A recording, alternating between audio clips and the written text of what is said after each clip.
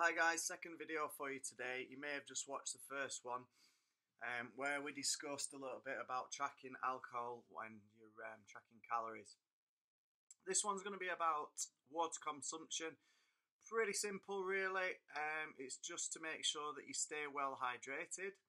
It can depend on, the amount you need can depend on several things, on how much exercise you're doing, what climate you're in, how much you're sweating, and body weight, all sorts of things really.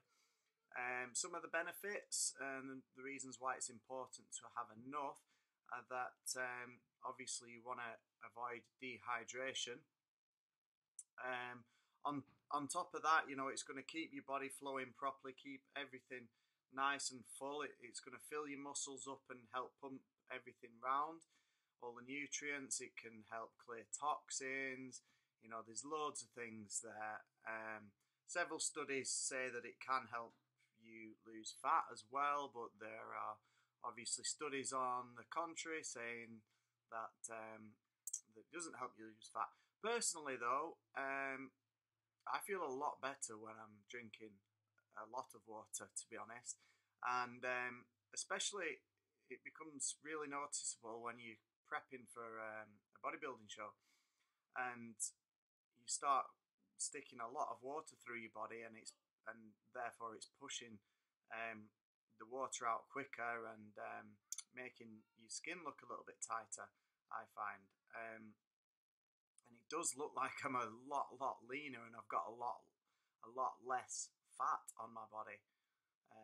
Whether that's true or whether it's just the water in between that's making me look a bit puffy, I don't know. Anyway, just a recommendation if you're working out a little bit. I think the recommended amount to consume is 0.33 per kilogram of body weight. I like to go a little bit above that with the exercise that I do, and I just find it easy to drink a lot of water, to be honest. So with my current weight, I do about 0.5 litres of water per kilo of body weight at the moment. In fact, I probably go a little bit over that. I think that would put me at just over 4 litres I should be having if I'm doing 0.5 litres.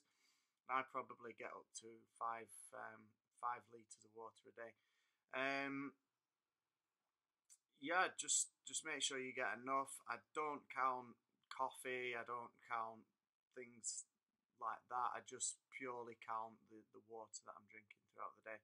All right, so just make sure you're getting enough to start with, and then maybe we'll discuss a little bit more about bodybuilding prep later on, and how you flush that layer of water out from your body to make your skin look a lot tighter.